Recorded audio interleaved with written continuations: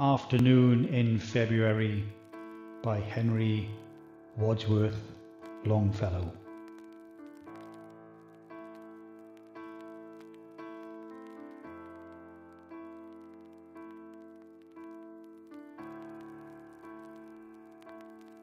The day is ending, the night is descending, the marsh is frozen, the river dead.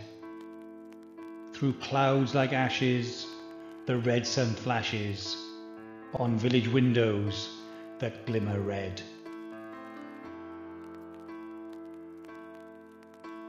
The snow recommences the buried fences, mark no longer the road or the plain, while through the meadows like fearful shadows slowly passes a funeral train.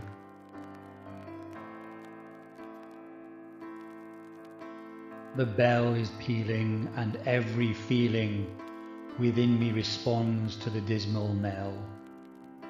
Shadows are trailing, my heart is bewailing, and tolling within like a funeral bell.